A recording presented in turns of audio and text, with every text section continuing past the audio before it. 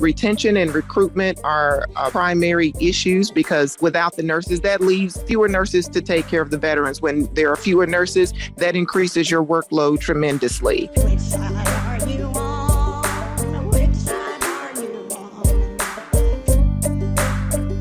All righty, folks, welcome back to the Valley Labor Report. My name is Jacob Morrison. My co-host is Adam Keller. And on the line, we've got Jennifer Giles, a nurse practitioner. She works with veterans down in Tuscaloosa, and she is a member of the National Nurses Union. She's going to be talking to us about some issues at the VA down in Tuscaloosa. Jennifer, thank you so much for taking the time. I appreciate it. Thank you for having me. Absolutely. Absolutely. So talk to us about what the nurses do at the Tuscaloosa VA. You know, the National Nurses Union, they represent nurses down at the Tuscaloosa VA and at VAs across the country. What are some of the jobs that y'all, that those nurses do for veterans down there? So we have several different areas. We have mental health, where we take care of patients with acute medical, complex medical, and psychiatric issues. We also have geriatrics and extended care, where we take care of nursing home types of veterans, as well as outpatient primary care. We also have outpatient mental health. So we run clinics, and we also do outpatient care, where veterans come in, see the doctor, and they go home. And additionally, we have nurses who actually do home-based, and they go out to see veterans in the home. Oh, I didn't realize that the VA had services like that. Yes, we have home health. We also have telehealth. So they can see patients through electronic means. They can see veterans who are not able to come in. They actually have telehealth medicine as well. Well, that's great. I know that has that was something that my doctor stopped doing as the pandemic, kind of the public awareness of it or the public interest in it kind of wore thin. His interest in doing the telehealth kind of wore thin. So that's great that y'all are still offering that service for veterans. Yes, it proved to be a very valuable tool after COVID was upon us. It gave us a way to still see veterans even through that crisis. Right, right. And how long has the NNU been representing nurses down there? For many years. I'm not able to tell you exactly how many, but I've been there for 11 years, and NNU has been there since I've been there. Okay. Wow. That's a pretty good bit of time. So, the reason that we wanted to talk to you today is because of some of the issues that nurses and other VA employees have been having at the VA. And I'm a member of AFGE, and both the NNU and AFGE have been having some issues with the VA for a long time now. And both of the unions have actually staged protests across the country and at that Tuscaloosa facility here in Alabama. What are some of the issues that NNU members and that AFGE members are facing down there? Patient safety concerns. Our primary concern is making sure that we have adequate staff to appropriately see the patients and attend to all of their needs. We've lost a lot of staff. COVID has had an effect on many industries, and the same for nursing, as well as conditions that administration has contributed to nurses leaving the bedside. So the concerns that we're having are to encourage them to increase the flexibility of staffing, increase options so that nurses will want to stay And new nurses will want to come. Retention and recruitment are primary issues because without the nurses, that leaves fewer nurses to take care of the veterans. When there are fewer nurses, that increases your workload tremendously. And, you know, it leads to moral distress and eventually moral injury. So we are providing options and requesting the needs that the nurses say that they want. And we're asking the administration and management to respond to those requests.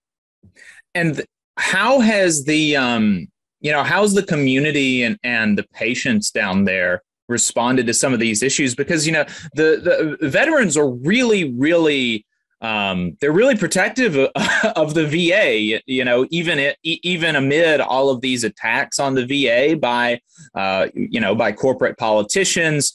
Veterans still prefer going to VA hospitals, and veterans still get better outcomes at VA hospitals, even amid all these attacks on the VA and attacks on that as a viable career prospect for people coming out of the military. You know, another thing about the VA is that it's one of the largest employers of veterans in this country. So how are veterans and how is the community in Tuscaloosa reacting to some of these issues that y'all are having? Well, you're exactly right. They do brag on the VA and they do love coming to the VA, and that's because of the hard work that we're putting in. And the reason that we're protesting is because we want to continue that high level of care that we provide. Veterans come to the Tuscaloosa VA from all over the country. So we are doing our very best. And what we're saying is that we need help. We need more nurses in here for us to continue to provide the level of care that we provide. We don't want nurses to have to do the roles of 2 or 3 people. That makes your job satisfaction or your ability to satisfy your patients, that decreases your ability to satisfy your patients. You can't attend to all of their needs the way that we have been accustomed to doing and the way that we strive to do. You can't do that if you're spread so thinly, if you're having to run 2 or 3 clinics, whereas you should be running 1. Those types of things lead to less availability to the veterans, and that's less that we can do for them. We're fighting for the veterans. Yeah, of course. And you know, you're talking about, you know, it's important that the VA hire more nurses. Why are they not? What is it? Do they have, is it an issue of nurses just don't want to work at the VA because it's such a difficult job and the pay is so low, or do they not even have the job postings out there?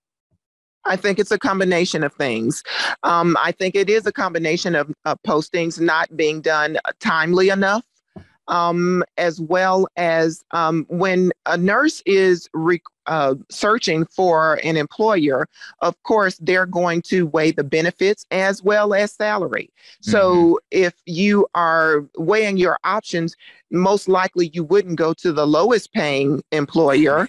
You're going to look for the best benefit package. So we're asking for the VA to consider those things and make sure that we are competitive. You have to be competitive with your other facilities and other employers if you want to gain and attract. And we want to attract the best. So we have to have packages that are available and working conditions that are conducive to retaining those trained, skilled nurses that we already have.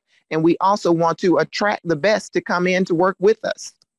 Of course. And you would think that that's something that, that veteran loving politicians could agree on, on a bipartisan basis. You would think that this would be, wham, bam, really quick type of thing. You would think so. Unfortunately, sometimes, it seems that maybe budgets get put ahead of nursing. So that is something that they will have to reconsider, because nursing is crucial to taking care of veterans. And we need enough of them on staff to provide the excellent level of care and the skilled nursing that only the VA can provide. And these aren't issues that are just affecting Tuscaloosa nurses. This is a nationwide problem at VA facilities. Is that right? That is correct. Why is it then? Does management at the local level have the budget, or is it that there's not the budget from from the national level? Management would have to explain the budget. I cannot explain that. However, I do know that under certain conditions, as such as hard to fill positions, where you have positions that have been vacant for extended periods of time, or if you have positions where you need several people in a timely fashion, you don't have them. When you're in a crisis, there are means of meeting those needs. So we're asking for our administration and our VISN director, Dr. Walker, to make sure that every recruitment and incentive available is being utilized in order to attract nurses to come, and also to retain the ones that we have. So budget may be a factor, but there are ways around that. There are incentives that the VHA handbook describes. Absolutely. So is there anything that folks that are listening to this now can do to help y'all push management and the management at the VA and the administration to do the right thing about this? Absolutely. They can visit our website, nationalnursesunited.org/Veterans Affairs. They can visit that website. There's also you can write Congress and ask them to support the VA Employee Fairness Act, which gives us bargaining rights, as well as support us when we petition. When we are protesting outside, you're always welcome to come and join us and advocate for the veterans alongside with us. Do y'all have another protest at the Tuscaloosa VA coming up soon? We don't have one scheduled as of yet. Well, let us know, and we'll try our best to be there that time. Thank you so much. We appreciate it. Jennifer, thank you very much for your time. I appreciate it. Is there anything else that you want to make sure that folks know? Just continue to support us at the VA.